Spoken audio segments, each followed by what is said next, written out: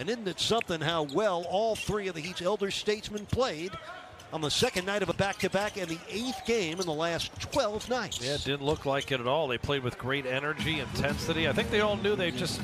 And he played at the University of Vermont in beautiful Burlington, Vermont. Great place for skiing. Not a place you usually find NBA players. Matter of fact, Johnny is the first player ever. Yeah, 26-8 when they hold teams under that number.